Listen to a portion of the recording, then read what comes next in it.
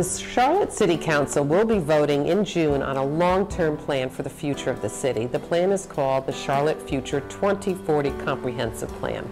It details the city's vision and goals for the future and describes the steps necessary to achieve them.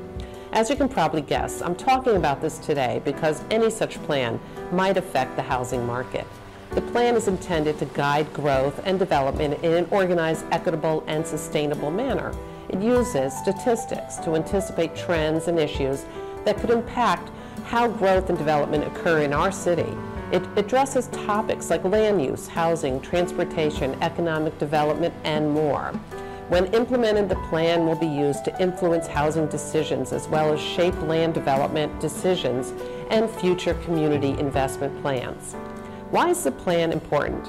Well, in the next 20 years, Charlotte is expected to add 385,000 new residents and 212,000 new jobs, which will grow the city proper to over 1 million people in 2040. With this growth comes increased demand for housing, and the supply of housing will be challenged to keep up. The plan anticipates that this high demand will generate an increase in housing prices and rents as well. Consequently, the plan expects that these market forces will have an adverse impact on lower-income residents of Charlotte, making housing less affordable for that part of the market.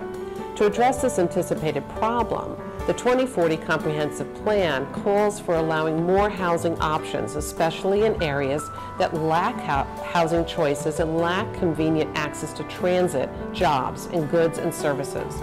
The proposed policies also call for creating and expanding resources to create option for affordable housing and minimizing the displacement of residents.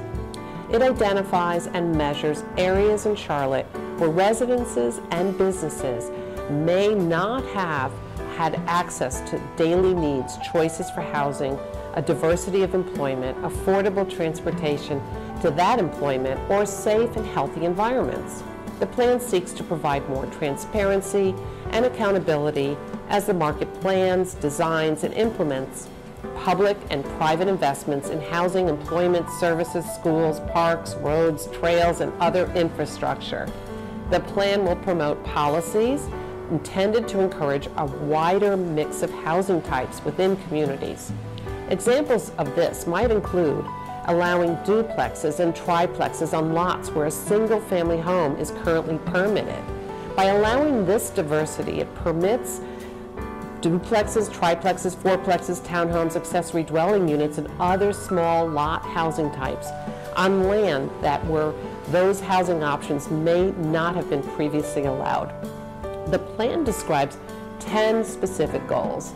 1, 10-minute neighborhoods for convenience to retail and employment. Diversity and inclusion, housing access for all, improved proximity to transit options and recreation, safe and equitable mobility, healthy, safe, and active communities, integrated natural and built environment, diverse and resilient economic opportunity, retain and cultivate our identity and charm, and fiscal responsibility.